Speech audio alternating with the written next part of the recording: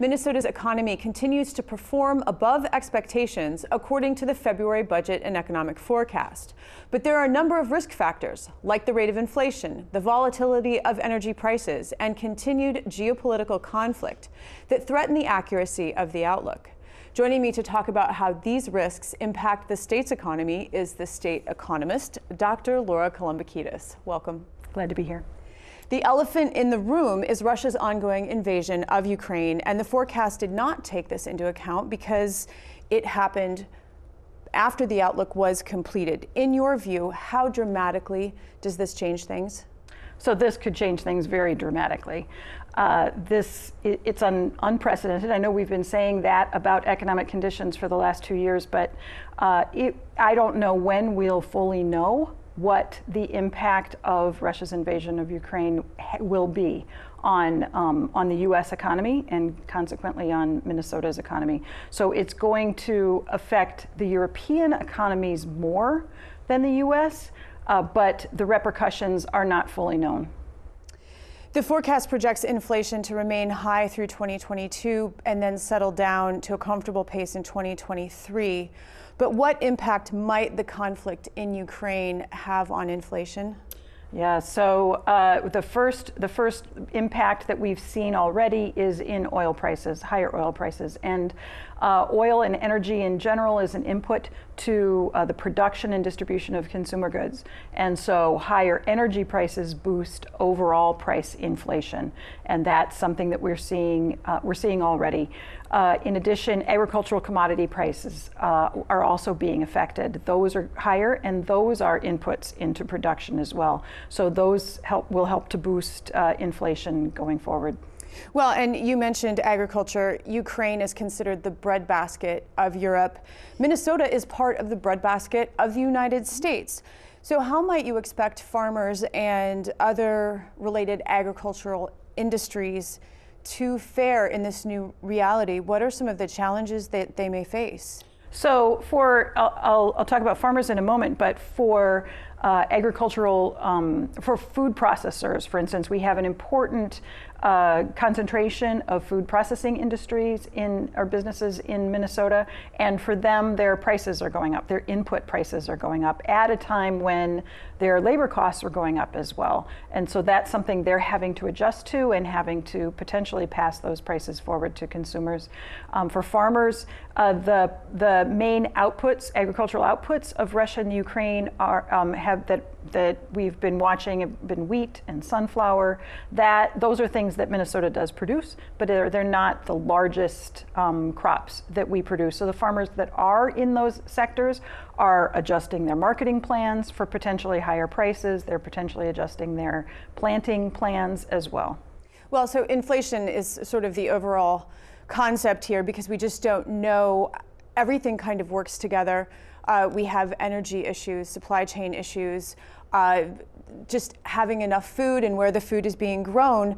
But another tool is the Federal Reserve and their monetary policy, which they use to control inflation.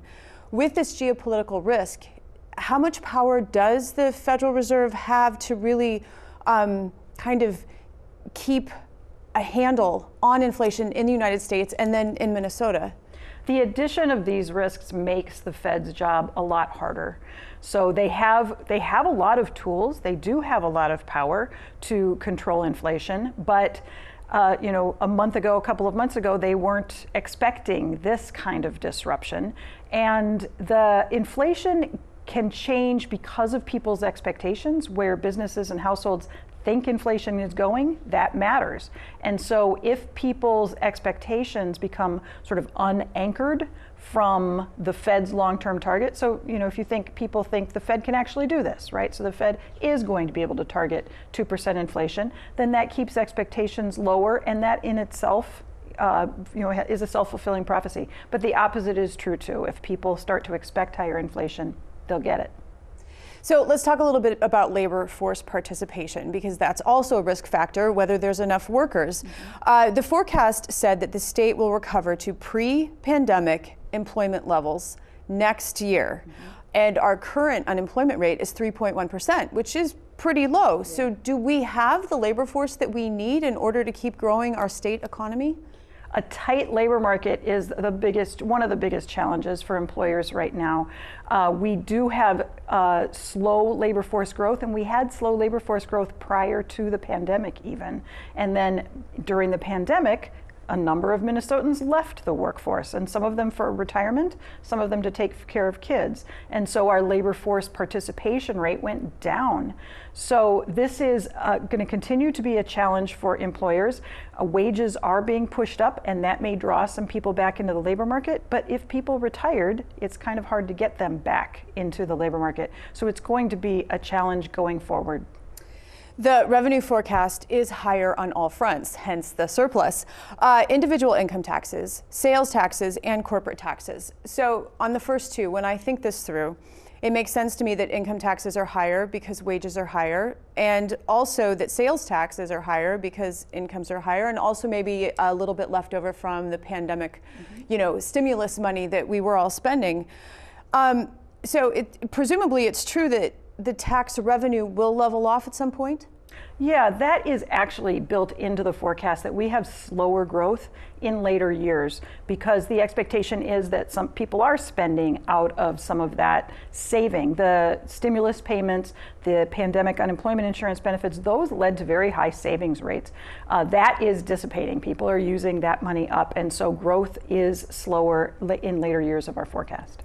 And I also mentioned corporate profits, and corporations have contributed to the higher revenue, and their profit level is expected to outpace the previous forecast. So corporations seem to be doing well. To what do you attribute the health of the corporate coffers? So it's all related, that if wages are going up, if people are spending out of savings, if incomes are going up, then they're generating sales and generating business for those large multinational corporations that pay corporate tax in Minnesota. So as the consumer goes, so goes corporate profits.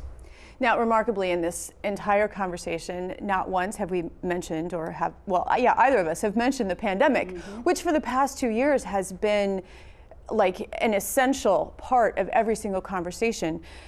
Have we as a nation, individuals, state, have we learned something about how to navigate, in the event that there's another variant in the future? Are we better positioned now as a state, especially, to weather this without major disruptions? I think so. Now, I'm not in the business of predicting what the next variant is, and I'm not an epidemiologist, but it does seem that we have built, both the public sector and the private sector and households have built tools and plans and procedures for what to do when the next variant occurs. And hopefully it will be less disruptive, and we have learned how to manage our businesses and manage our jobs under those difficult circumstances. Dr. Loehrke, Kalambokidis, thank you. My pleasure.